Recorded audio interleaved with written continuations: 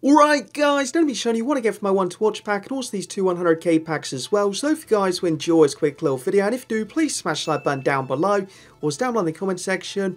Let me know which One To Watch card you actually got if you got the pack, and let's go into the video. Jumping into my first 100k pack now, so come on EA, can we start with a One To Watch card just here? So for this pack, not even going to get a walkout for it, so for the player, 84 rated PK, you're guaranteed 184 as well, so yeah, just the 184, but Gomez, I'll take that. That is very good for my team, actually, so I'm happy at Gomez for his price, actually, as well at the second.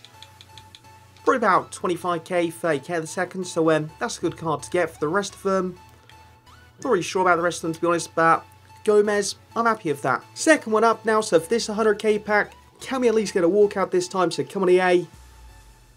Yes, we can. Got a walkout. It's going to be Modric, though, which is one that I probably won't use. He'll be good for an SBC at some point, but probably not going to use him in my team. For the rest of the pack, got Team of the Week, Di Maria, Griezmann. Got some good cards there.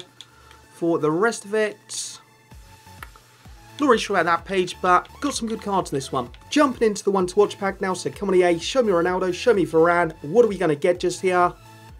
It's going to be Saul with a few upgrades. Potentially could be good. He should be guaranteed at least one upgrade from the 5 wins, but not one of the cards that I super wanted, but for my squad, potentially you can put him in it. So, yeah, it's an okay one. So that will be it for this video now. So hopefully you enjoyed. If you have, make sure you smash the like button down below. And peace.